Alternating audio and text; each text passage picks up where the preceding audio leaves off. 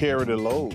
I said before the season started, it was all going to be about the young guys. Right. Listen, Iguodala, Dre, Steph, and Clay, these guys know when you get over 30 in the NBA, number one, the game is hard, but also you factor in all the years they played in the playoffs. The playoffs are like another season. And they've been in the finals five or six times. So the whole season is going to be about the young guys. And when you're a young guy, defense is the last thing you care about. Because when they show highlights, they don't show defense. And it's still, this season's going to come down to their young guys. That's, to me, their biggest issue. Kenny, are they going to be able to fix this team and right this ship? Well, they're in position. You know, they with all of the 17-5 and 5-17 on the road, they're still, you know, close enough to a 4 seed to possibly still get home court advantage in the one thing. And when this guy's dancing and this guy's in the arena and this guy's healthy, regardless if you're young, old, or indifferent, you have a chance.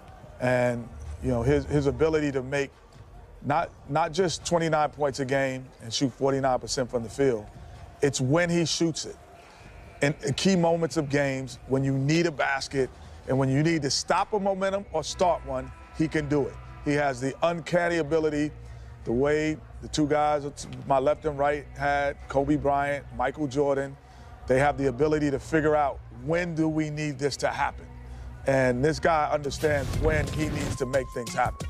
Take a look at the Western Conference standings right now and when they needed to happen. Well, it looks like either now or very soon, so they can move up into a spot where they'll have home court during the playoffs. Right now, the Warriors sitting in 6th spot.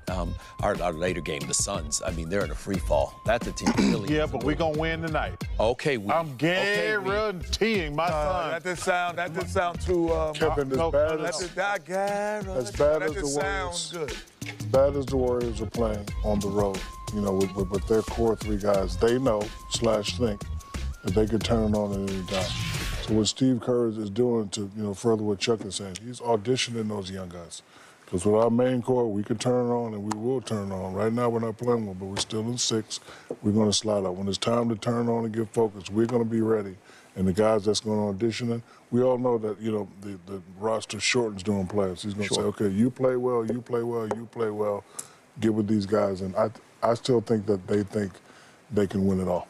I just want to ask you real quick, what happens when you go on the road that affects you that much, though? Well, when you're the championship team, everybody's playing way above their heads, right? So you have to match their focus or have a little bit more focus. They still got a little bit fat cat-itis early in the game.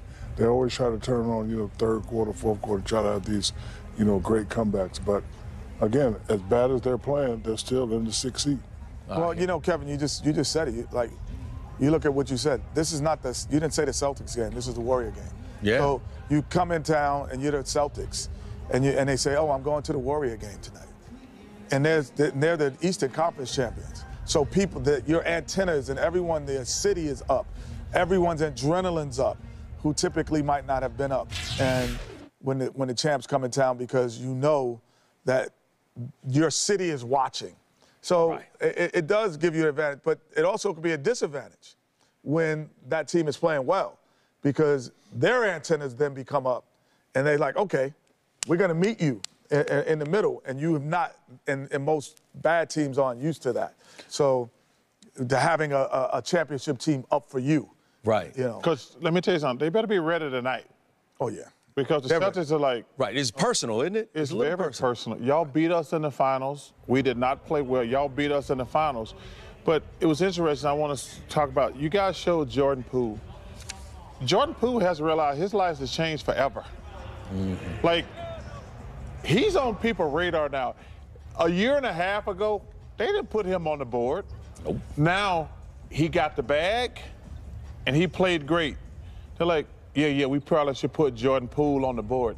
Ken and Shaq know this. Man, when you play in certain teams, we ain't writing about but 3 or 4 players. Like, we're like, yeah, we're not putting that dude on the board. We're not worried about him. Jordan Poole has to accept his responsibility. Number 1, I got the bag. Number 2, we won the championship. His total responsibility changes. Like, he gonna have to raise his level. Like, that's the way it is when, like, okay, they know who I am now. He got to say. What does he have to do now that he hasn't been doing so far? Got to stay consistent. He got to stay consistent. Like, remember one game he had 40, then he had 12? You can't do that. Didn't do that. He has to be like, because once you get, number one, when you get notoriety, when you get paid and you win, people look at you different. Like Kenny said, oh, the champs are coming to town. To answer your question, Kenny, he has to be Clay. And he's been averaging 26 points a game since December. You know, Well, Clay should, is still. but he has to do that all the time now. So he's making his money. He is. He's making his money. But I said, that's actually the point I was making. Like, first of all, you can't wait to December. The season started in October. So he took 2 months off.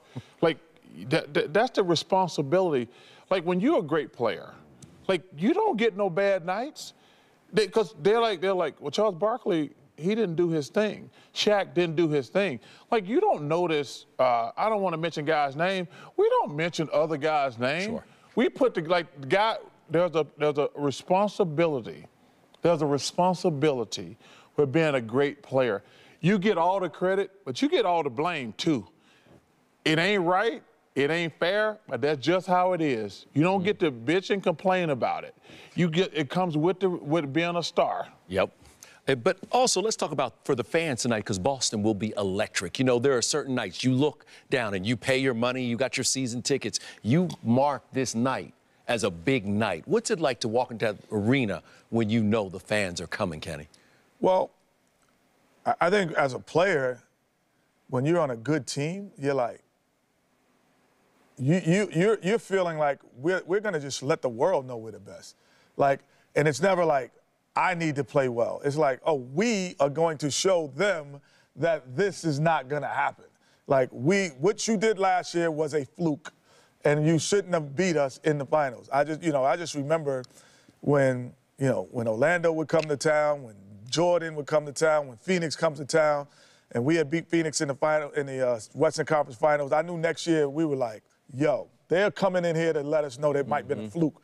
And we're going to let them know that Game 7, the kiss of death with Mario Elie, was not a fluke, and we're going to do it again. So we do say that in the locker room because you want to – it's not only sending a message to the team, it's sending a message to the league. Like, oh, no, okay, they're back. Why don't you ask Shaq a question? Kevin, I want to ask him this question. Okay. Ask him when he played against Patrick Ewing. You ask him. David Robinson. Like, when you playing against Akeem, you know when you playing against another great player. Dikembe? Yes. Yes, you have to. That famous cover? You have to step up. You have to let them know that I'm coming, or at some point you have to let them know that you're not the guy anymore. I'm the guy. To add on to what Kenny's saying, you also have to let them know that, yeah, last year was a fluke. We're a different team. And if you happen to get out that 6th seed and come to the finals again, this is what's going to happen tonight. So you got to play well tonight. Ain't no, I was off. Like, Jason Tatum, he took a lot of the blame for not playing well, and he accepted it. I have one quick thing we got. Stepping up. 10 seconds. We playing Orlando after we beat them in the finals that year. And they're kicking our butts in Orlando. And I go into the lane, and I take a layup, and Shaq blocks the shot out of bounds. Akeem grabs me. He's like, why'd you let him block your shot?